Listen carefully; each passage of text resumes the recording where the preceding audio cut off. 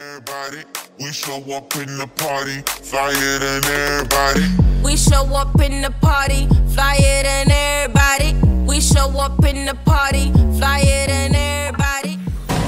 What's going on, everybody? It's your boy Carbon, and today I'm coming at you with some more Call of Duty news, man. And this one is a little weird, and it also includes Call of Duty World War II. But let's jump right into it on this Saturday. I hope you guys have enjoyed the fact that I uploaded today's video last night. I wanted you guys to get that news as soon as possible, so I'll go ahead and upload this one today as well.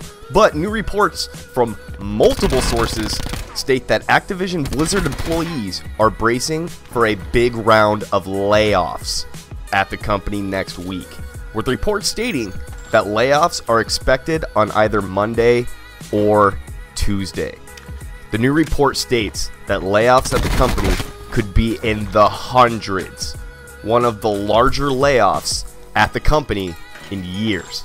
So the news comes as Activision Blizzard, along with many publishers in the industry, are facing a rocky financial quarter with new uncertainties in the gaming industry.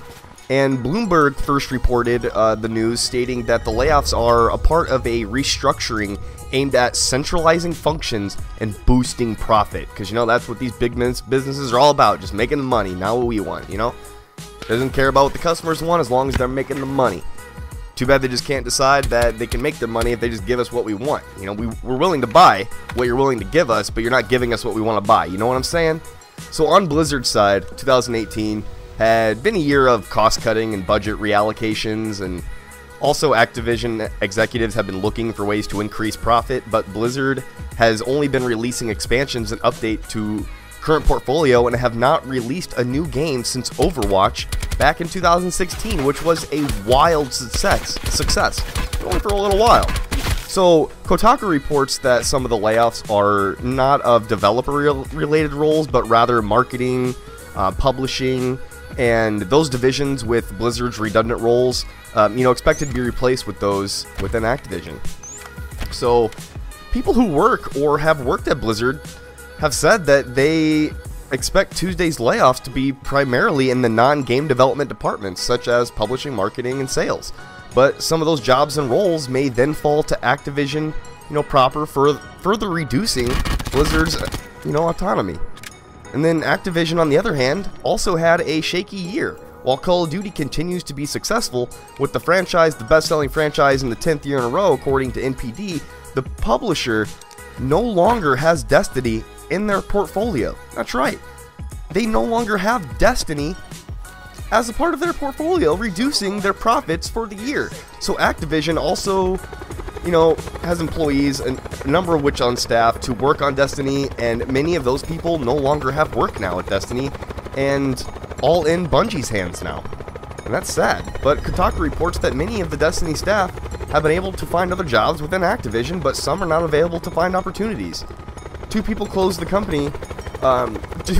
the company pretty much said that there have been a few opportunities for those former Destiny staff to move to other teams, but those opportunities are very limited, and members of that department are perhaps the most worried about their job security. And I could be worried about it too. Activision is a big company. The fact that they are going to be laying people off says a lot about them in the long run. It really does. But guys, that's not the only news we have talking about today. It really isn't. We also are going to be talking about World War II. You guys remember that game? The one that had a lot more updates for its game than Black Ops 4 does for this one? Well, Sledgehammer Games plans to add new weapons to World War II. So Sledgehammer commented on Call of Duty World War II subreddit and stated that they plan to add more weapons to Call of Duty World War II in the next few months. And I've already deleted that game. Do I undelete it? Do I re-download it? Some fans were asking for the Reddit, or asking on Reddit, if SHG plans to expand, Sledgehammer Games, by the way, plans to expand support. And, some have been saying that their supply drops, to open for new content that the team mentioned back in December. So Sledgehammer Games says that in March, new unreleased variants of currently existing weapons will be added. And then later in spring, new weapons across all weapon categories will be added. That's a game that came out over a year ago, guys, and they're getting better updates than us on Black Ops 4. Can you believe it? They said, we have a plan that's close to final of unlocking some unreleased variants for existing weapons starting next month, and some bigger batch release new weapons spanning all weapon categories starting later in the spring. So Sledgehammer said that they are still working with Activision and other internal studios to line up the release of their new content, you know, for Call of Duty World War II, and that's why they have been, or that's why there has been no info since their tease back in December with Winter Siege's return. So to those holding out, hoarding SDs for their chance, you know, at new weapons in Call of Duty World War II, like Golden Gunner 79, you know, everyone appreciates, you know, your patience and hustling to add some fresh new weapons to the game, but I want some for Black Ops 4, man. It takes time to align internally and with partners at ATVI along with other studios, and if they can just all come together, it's a long shot and a man can dream. But the only reason I feel like these games are being oversold is because of their popularity in the past, not their popularity to come in the future. A lot of us aren't excited about what's to come into the future. It's, you know, it's weird. They're saying that Blackout doesn't get any more competitive than multiplayer, and they're not planning on doing any more competitions or tournaments or anything like that. They did say that they're adding more merits to Blackout, but not in the way we expect, and then they're telling us there's going to be an update on the 20th, but not getting us any news about it, so basically getting us all excited for what? A couple more buildings? It's time to give us the news on what we are to expect in the future with the game that we are supposed to love and are slowly falling out of love with. So please give us that information. Let us know what the updates are going to be bringing. Let us know how many updates you plan on releasing and how much effort you actually plan on putting into Blackout. If I'm going to run this channel on Blackout, you know, one of my favorite games, I'm going to have to love it. And if not, Apex, you know, I might be here I come. I don't want to do it, but the bad news is already there.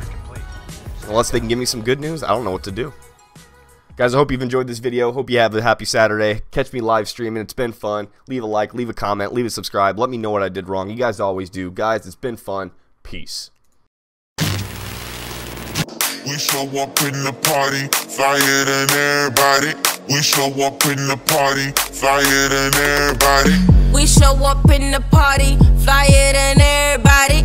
We show up in the party, flyer than everybody. We show up in the party, flyer than